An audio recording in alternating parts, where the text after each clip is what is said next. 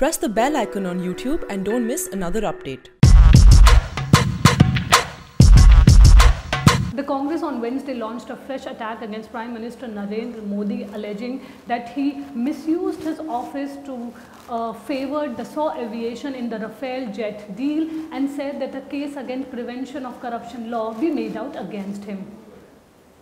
In a press conference called by the party on Wednesday, senior Congress leader Randeep Singh Surjewala said that the Prime Minister is guilty and that a case should be registered against him. Surjewala also claimed that the NDA government bought the aircraft at a much higher price than what was negotiated by the UPA during their tenure. The Congress has recently shifted its stance from the airstrikes to Rafale and other issues as the Lok Sabha elections are drawing near.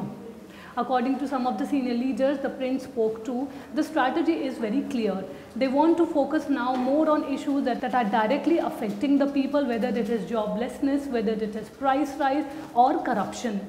And which is why the focus has now entirely shifted on the Rafale issue, which even the Congress President Rahul Gandhi has been highlighting at various forums and had even held a number of press conferences in the past to highlight the fact that the NDA government has indulged in corruption, and this is a major issue that they need to address. When asked if the Congress will register an FIR against the government or the Prime Minister, or whether they will take the first step, Surjewala said there are more documents that are there and it will be soon brought to in the public domain.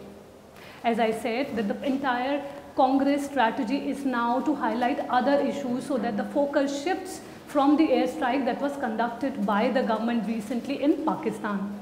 This is Neelam Pandey for ThePrint. Keep watching our YouTube channel for more updates.